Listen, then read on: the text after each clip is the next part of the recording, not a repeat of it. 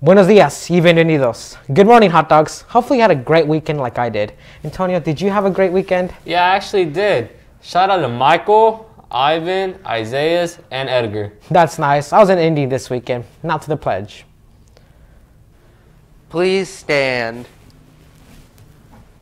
I pledge allegiance to the flag of the United States of America and to the republic for which it stands, one nation, under God, indivisible, with liberty and justice for all.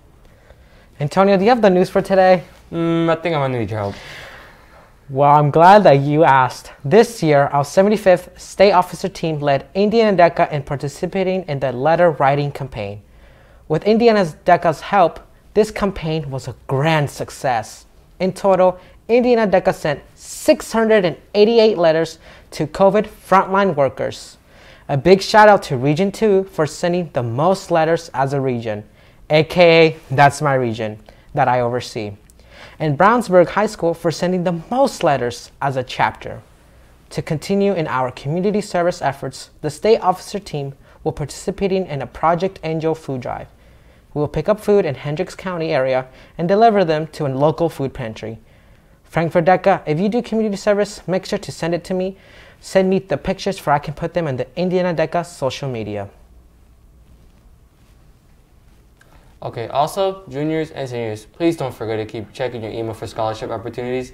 Don't forget about the IUPUI, which is offering the George W. Carver Teaching Initiative, or CTI scholarship, which is dedicated to the recruitment, retention, and support of high-achieving, underrepresented minority youth in STEM. You can go to Ms. McGuire if you have any questions. You can also check out the link in the chatter. Now let's send it to Manny with sports.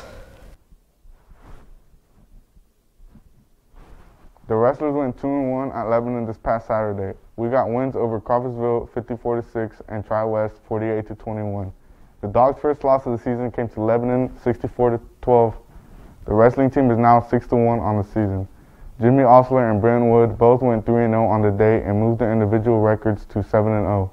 The highlight of the day came during second round against Tri-West. Emma Pillion was down 2-0 when she got a reversal and quickly put her opponent to his back for the win by fall. The Dogs are back in action next week with a possible duel at Weibo Tuesday, at Delphi Thursday, and at home Saturday for a triple duel. Winter football skills development starts this week from 6 to 7 a.m. Defensive players will practice Tuesday and Thursday.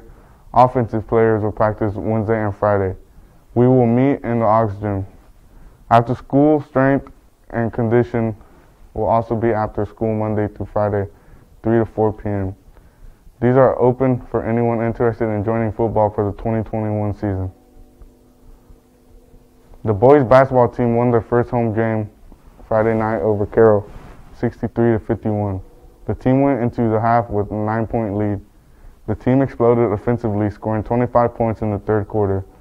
The team was hampered by foul trouble in the fourth quarter, but pulled together and rallied to overcome a Carroll run. Riley Goodnight scored 21 points in the game. Deacon Spencer had a solid all-around performance, scoring 17 points and getting his hands on many balls defensively. Jade Ayers was consistent in dictating the pace of the offense. Aaron Valdez Sandoval did a phenomenal job anchoring his defense, communicating and hitting a clutch three to seal the game at the end. The JV team won 47-44. Kyle Kirby chipped in 16.